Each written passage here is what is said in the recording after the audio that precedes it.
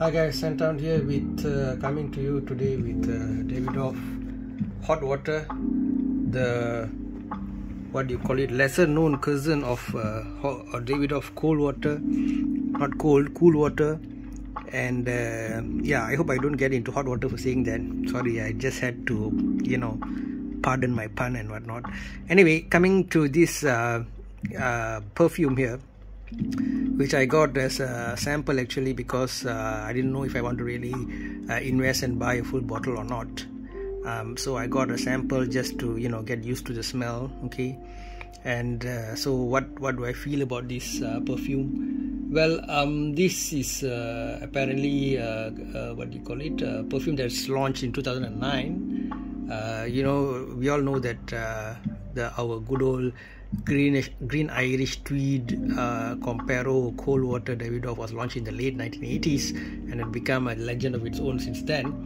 So this is a much younger cousin, okay, younger and lesser known cousin, and it's got some notes here: wormwood and basil being at the top, followed by a mid of paprika and patchouli, and a base of benzoin and styrax. Okay, now where else have I seen paprika before?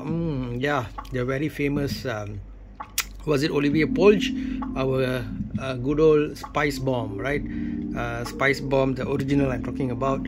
I believe it had some of these more exotic spices inside, things like cinnamon and things like saffron and all these things. Okay, well, anyway, let's not go into another perfume now. We're talking about Davidoff Hot Water. So now, first of all, I got of course there's some I feel a bit more of alcohol here. Of course, this is not a niche perfume, so we can't expect pure expensive or high concentrate, but it does its job. So after the alcohol thing sort of calms down, then you get the gourmand feel.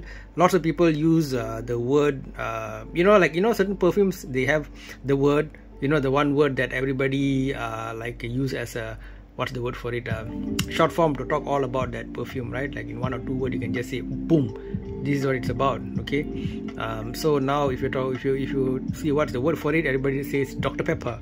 All right, people get that kind of a smell, some baby powder added to it, and a lot of people like it actually, because Davidoffs are usually decently priced products and they smell quite good. So I mean, definitely it's a very reasonable choice for many people. Okay, but would I say this is lovely, this is great, blind buy? No, I wouldn't say that. Especially if you've been spoiled by the original and the OG Davidoff Cool Water, you might find this to be a bit different, maybe a bit less exciting.